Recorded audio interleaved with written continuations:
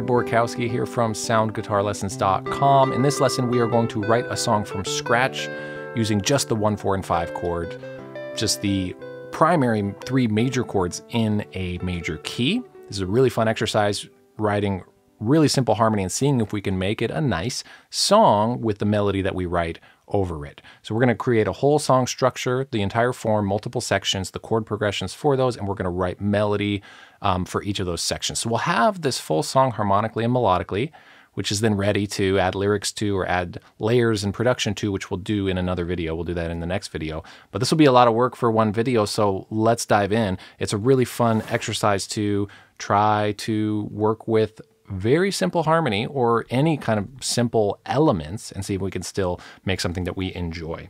Obviously, choose a key. In this video, we're going to be in the key of G, and I'm going to be playing with a capo on the 7th fret, which means that the chord shapes I'm playing are as if I'm playing in the key of C. So this is a C chord shape, this is an F chord shape, and then this is a G chord shape. That's my 1, 4, and 5 chord.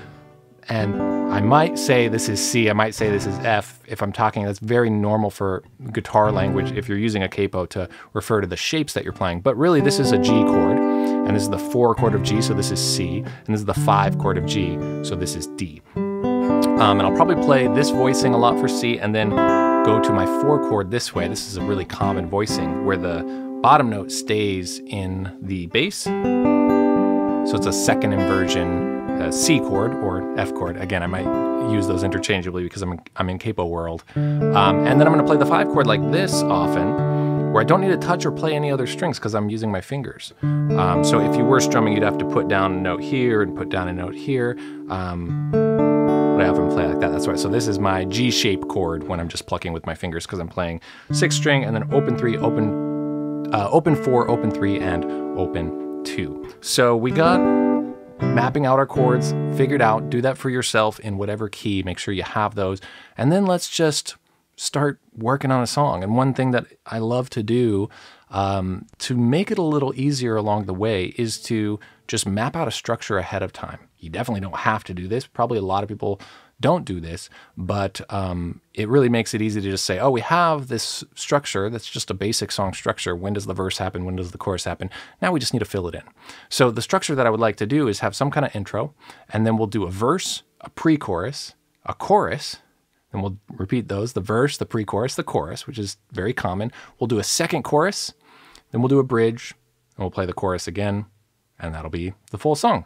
Very common. Millions of songs have that exact song structure, so we'll just start filling things in that way. Let's write the chord progressions for each of those sections. Let's go to the verse, and I'm going to do the 1 chord, the 4 chord, and then the 5 chord, and then back to the 1 chord. So that's going to be my progression for the verse.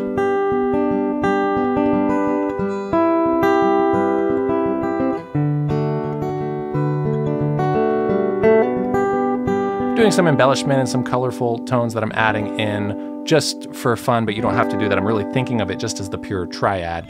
But like when I play F, or the 4 chord rather, and add that top open string, it makes it a major 7 chord. When I played the 5 chord and played that same note, it added it as a 6. I might play adding the flat 7 to the 5 chord. You don't have to understand that stuff. Just play whatever version of the chord works for you. Just wanted us to hear that.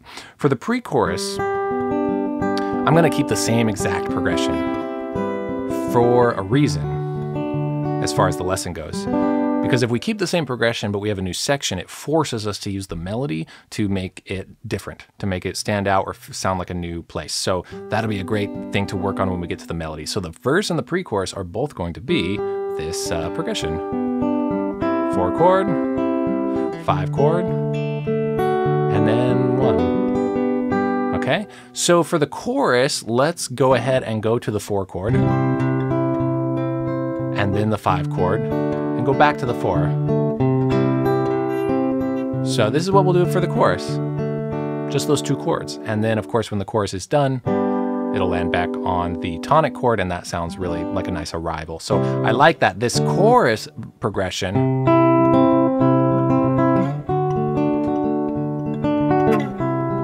is kind of hanging in midair wanting to get back to that C. There's a little bit of tension there, and I like that. It feels like it's actually a different place that we went to. For the bridge, I think we're just gonna do something extremely simple, maybe stay on one chord. But that's it. Those are all the sections that exist, and we'll figure out the intro later, probably use a piece of something from one of the other sections. So what I would do, of course, after you map some of that out is just make sure you play it connected in time, because you might want to edit it before you start adding the melody. So let's just hear it once between those sections. So this is the verse.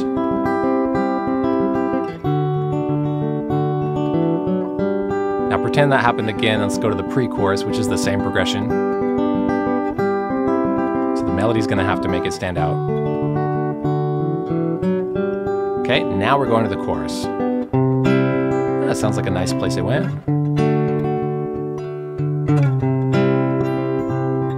And it's the chorus, then back to the verse. Yeah, it works. So now we can dive in and just start writing melodies over this. And so we'll spend time writing the melodies over each progression, and then I'll of course play them for you with the chords and playing the lead melody over it with a second layer of guitar so you can hear how it all comes together. This is where it really gets fun for me, because I just love the craft of it and really thinking about how the melody sits over the chords with chord tones and scales and structure, and where it's all going to, what we're trying to say with it, how we're trying to tell a story with it. So what I like to do is just make sure I can see really clearly the chord tones. So here I am on this C chord shape, and I'm thinking, okay, that's in the chord, that's the third, that's the fifth, that's the root, that's the third, that's the fifth.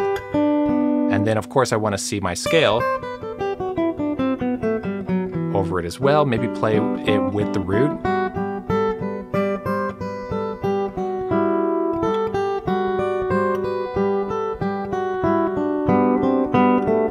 I have a lesson on doing fingerstyle improvisation where the thumb is just doing this constant bass thing.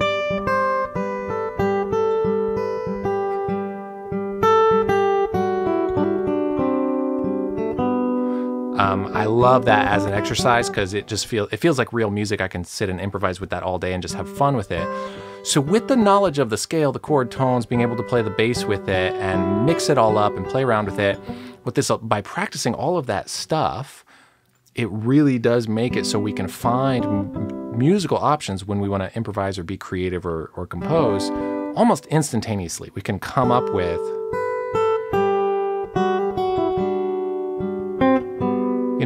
that could be the melody or not, right? So just being able to very quickly find options allows us to find something that resonates with us, and understanding why we like it. So advocating here for all the exercisey stuff that I often talk about on my channel. So I would do that with all of the chords. So I'd go to the F chord and just listen. Make sure you see all that stuff, the scale around it, the chord tones, improvise with it. In this case, we're still just in what feels like a C major scale, no matter what root we're on. So here's the 5 chord root.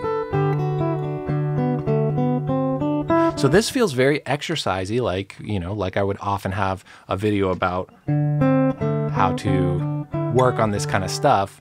And now we get to really do it in real music instead of just saying, when is this going to be useful in real music? So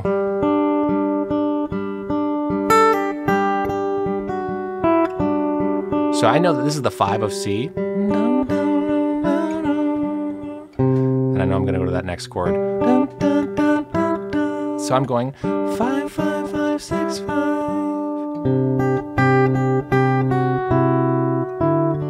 I really like that, so we're going to use that for the melody.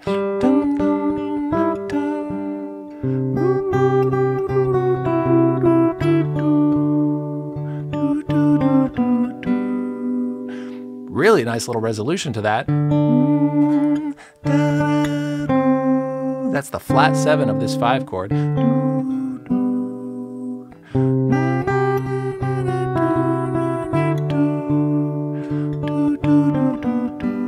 So we'll use that as the main structure of our verse melody. Let's play it again, because it should probably happen twice.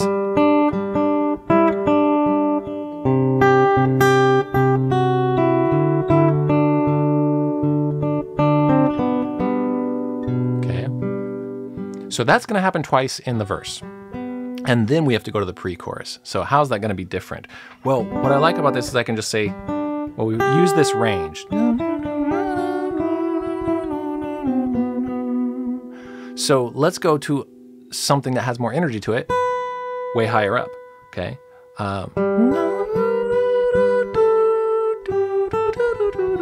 That's why I love just playing around with the scales. I can see all those options.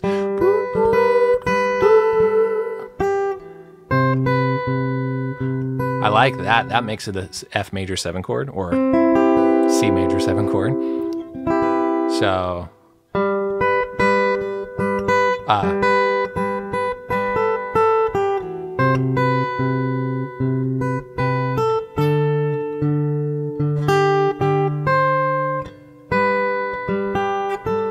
okay, so we're going to use that as the bridge, or as the pre-chorus, I mean. So we went high up into higher note than we've been in the range. And I'm always aware of the notes or the chords that I'm coming to and thinking, is this fresh? Is this new? Have I been to this place before? And therefore, is it going to have a new feeling to it?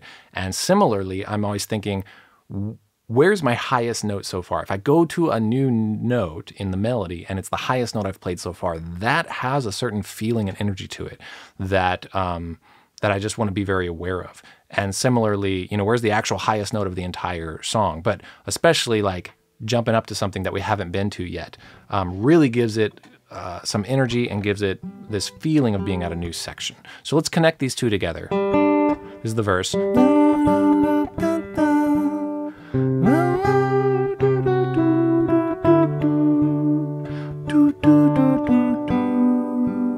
we're going to do that twice for the verse.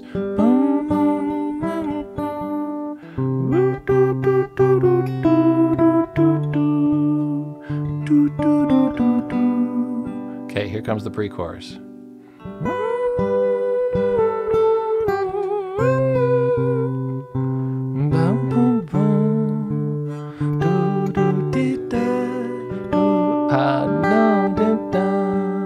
Okay, now instead of repeating that twice, let's have it do something different, because we could easily repeat it twice.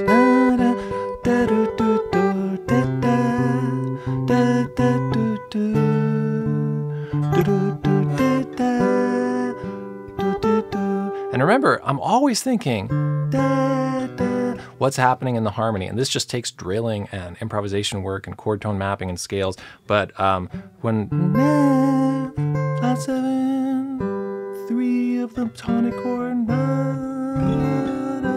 baking those kinds of movements from into the melody of just a simple song makes it sound, to me anyway, so effective and lovely. So how are we going to do something different for the second phrase of the pre-chorus? Well, we haven't gone up here. So now again, I'm aware that we're going higher than we were before if we go there.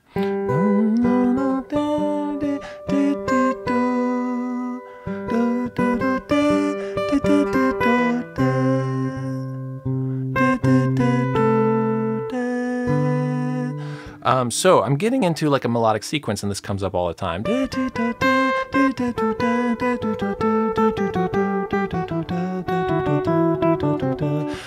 And I'm always working on those kinds of movements and patterns so I can hear it, so I can feel it, so I can improvise with it, so I can write with it very quickly when I'm composing. So let's try that again.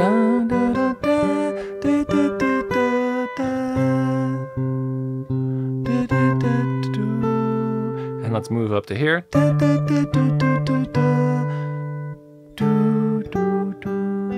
So that'll be our pre-chorus. Ready to hear it again in completion? Here's the pre-chorus.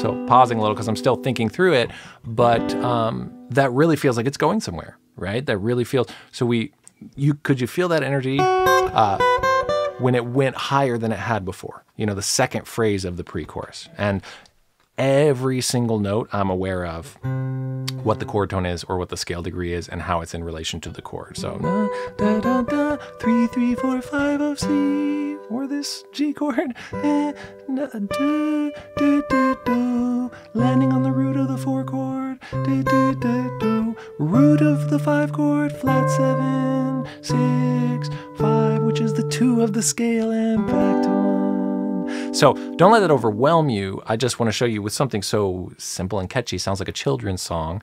I'm really aware of the harmony. You know, I strive to be as, you know, as in control of that as like a classical composer would be writing something like a little children's melody or something like that. Even though it's so simple, it makes it all the more powerful that we know exactly why a certain note sounds the way it does, and you know why we targeted it that way. So now we have the chorus. We know we're going to the 4 chord. This is why it's so helpful to have mapped it out already, to have the structure and the chords, because now we don't have to think from scratch. We're just saying, oh, we know the chords, we know this next section, let's fill it in. And of course, a lot of people will write with the melody first and then harmonize it, but we're just doing it this way. There's no right or wrong way. So we'll go. Let's do a sequence.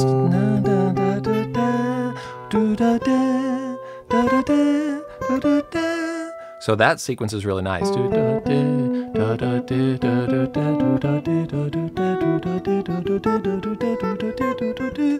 And I will take time, like if I wasn't in the middle of this video right now, and I came across that in my writing, and I felt like it was useful, or just it stimulated me. I felt like I was on the right track. I actually would pause and do a practice session on that, just like I did, right? I'll go through scales and just really feel it and see it, because that clearly is musical vocabulary that is useful. And I just love the combination of these two things, all this technical mapping out, and then hopefully having that so down that we can let loose like crazy and just be creative. So here's the 4 chord.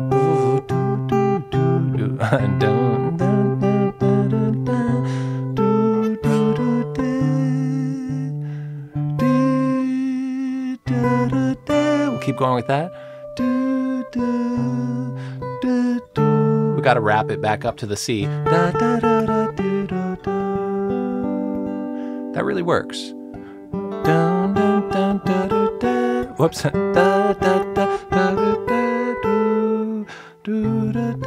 Oops, I was on the wrong chord. The 4 chord.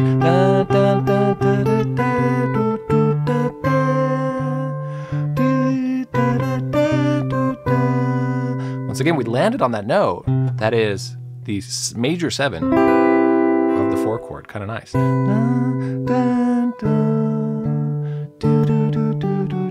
Okay, one more time just so you hear that.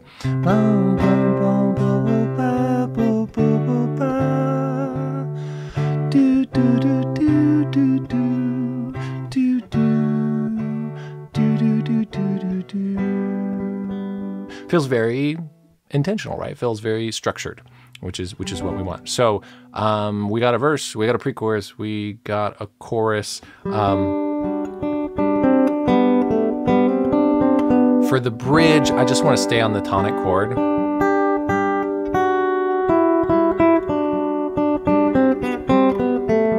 And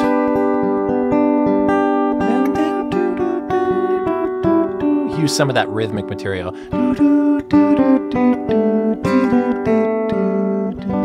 Just something like that for the bridge. We'll keep that a little looser for now and move on. What I'm trying to do is bridge all the technical stuff with then the creative stuff, which is my personal North Star, right? To write stuff, whatever it is, to be creative with all of the material that I like to practice. So we wrote the chord progression, the whole song form, and we wrote melodic material for each of it. I'm sure it's hard to track throughout the video how it's going to come out, so let me play it for you. I'm going to play a layer of guitar, and I'll play the melody over my chords. I'll play the chords on this guitar, and I'll play the melody on an electric guitar so we can hear how it sounds, imagining it as a full song structure. I forgot to mention the intro. I'll play the 4 chord to the 5 chord, which is borrowing it from the chorus, and that's kind of nice because then it's going to land on the tonic chord for the beginning of the verse. So I'll do that as the intro, and I'm just going to play intro, verse, pre-chorus, chorus, and then land on the tonic chord. That's all we need to hear, because then that stuff repeats. So let's see how it comes together.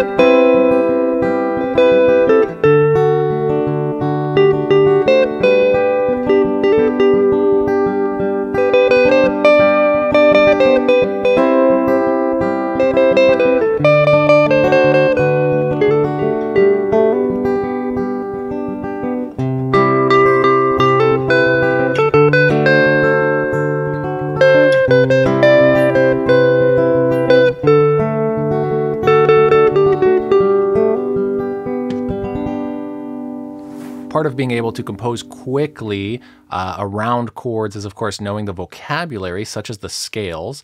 So I have a free download called the Printable Parent Scales PDF, and these are the diagrams that I used to practice. I remade them, but they're the same layout of what I used to learn all of my scales and get them mapped out all over the guitar. It's the 7 parent scales, which all other scales and modes are born from. And it's the multiple shapes and forms that you can practice those scales all over the guitar. So you have the exact shapes that you need to play them anywhere in any key and around any chords if you want to compose or improvise and all of that. So you can get that for free with the link in the top of the description, or you can go to soundguitarlessons.com/scales. In the next video, next week, I post a lesson video every week, we'll finish this song off. We got the whole structure, chords, and melody. So let's fill it in with lyrics, and I'll share a little bit of how I think of writing lyrics.